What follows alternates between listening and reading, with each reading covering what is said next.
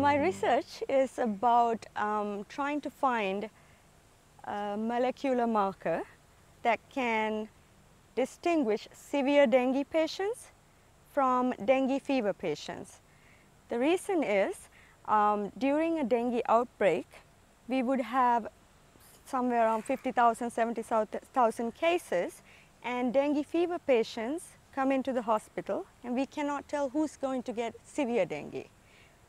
Severe dengue patients could die from it. Because of that, we would hospitalize them, monitor them carefully.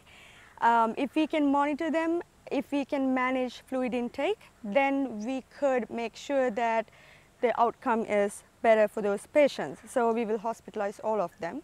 If I can find an early marker that can tell me who's going to get severe dengue, then we would be able to hospitalize less people, others could go home and recover without putting a burden on the resources. Since this is mosquito-borne and since these mosquitoes do survive in large areas, larger part of the world, it does put large part of the world at risk to get dengue. And if people get dengue, people could get severe dengue. And during an outbreak, everyone will face similar kind of problems.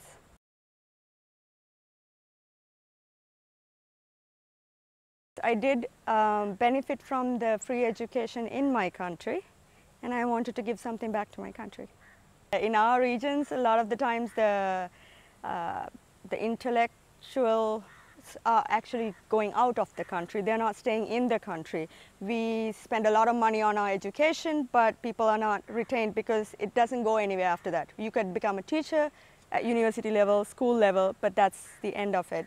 But if we train students at this level, they will remain in the country. They'll develop new technologies that could be used in our region. Our country is heavily dependent on technologies, products from other countries.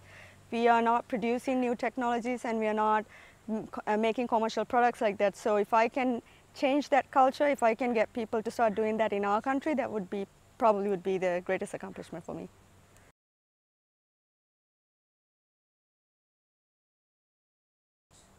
The major problem in public research is, number one, is limited resources, because even if we get one grant and get some equipment, that's not enough. We don't have the infrastructure. The infrastructure is not well developed, and a lot of the grants within the country will not support developing further infrastructure. This type of a grant supports us to set up the required infrastructure to do the kind of research that we have to do at international level.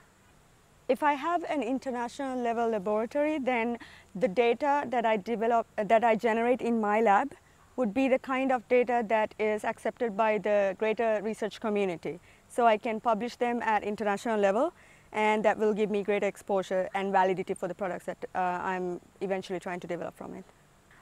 This grant, I am using it to get the equipment that I need to find a molecular marker, and I'm using the funds to support sample collection, sample analysis, and also to train the students to be able to do this work.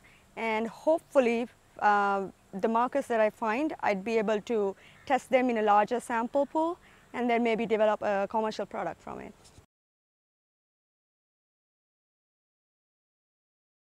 Definitely, without linking with the industry, we will not be able to commercialize such a product and make it massively available. So one example is right now in Sri Lanka, in November itself, we have reported 70,000 cases of dengue.